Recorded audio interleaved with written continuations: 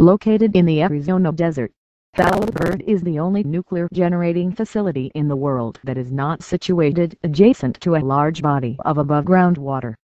The facility evaporates water from the treated sewage of several nearby municipalities to meet its cooling needs.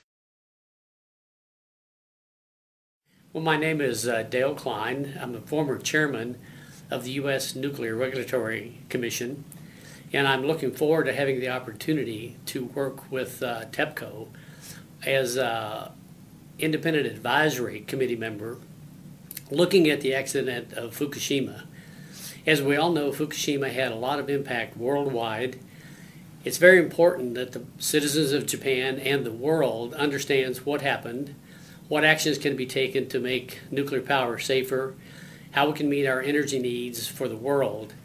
And so this opportunity to participate with TEPCO and with the citizens of Japan is an opportunity that I hope I can contribute both to the educational activities, safety culture, safety programs, to make our energy more reliable, safe, secure for the citizens of Japan, and where we can take lessons learned from this accident to apply them worldwide so that nuclear power can continue to play an important, safe, and secure role of our energy needs.